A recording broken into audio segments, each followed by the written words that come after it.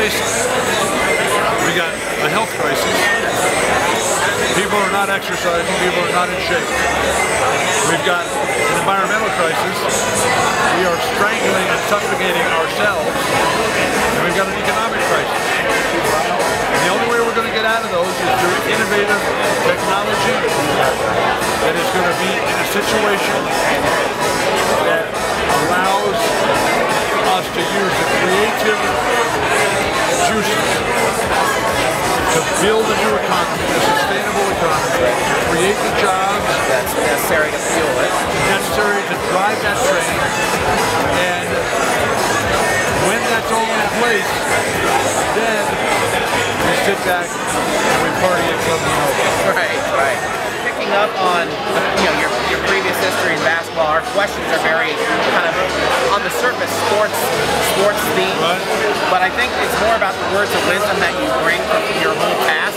And I'd love to see how you might answer them. And you don't have to necessarily answer them from a sports perspective, but they're written from a sports perspective. So first question is, how many hoops have you been through? I mean, when you can take that from any Not enough. All I ever wanted in life was ball. I started playing ball when I was 8 years old. I played till I could not walk again. I crawled off the court the last time. I had to go to a hardline phone before cell phone and call my friend and ask him to come over and find my crutches because I couldn't take another step. But I realized quickly thereafter that that was just another hoop to jump through. That was maybe the greatest lesson, is that all the hoops are the same.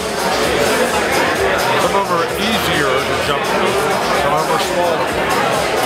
You still got to go through them. And it's when you stop going through them, it's when you stop chasing it down, that you're dead. You got to keep moving. You got to keep attacking. You have to keep dreaming. Keep thinking.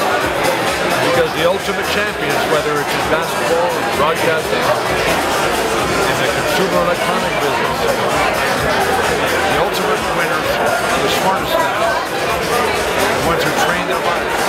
The ones who know how to dream, know how to think, how to analyze, how to create, how to build, how to make adjustments.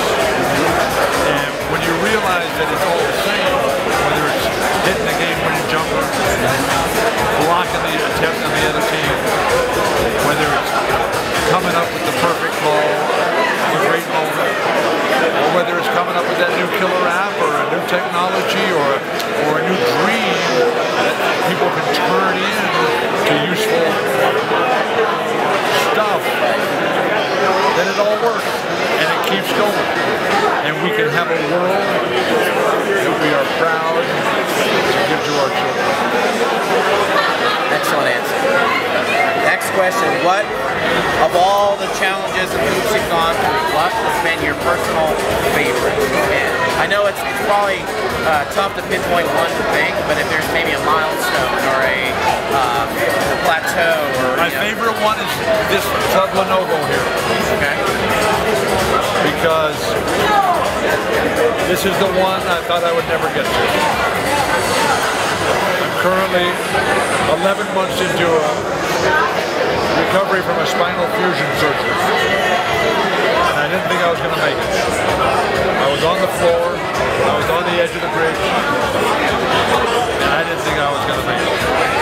And to be here, just 11 months, not being able to move, not being able to think, not being able to sleep, get up and down, not being able to do anything other than just hope and pray through the tears that the pain would go away. And now to be here at Club Lenovo, it is a miracle. And I am the luckiest guy on earth. That's great. Last one. If there was a hoop that you wanted to redo, what would it have been? I'd want to redo a lot of things.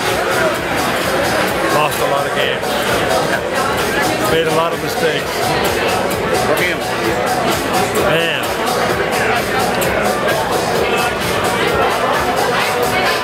But your biggest failures in life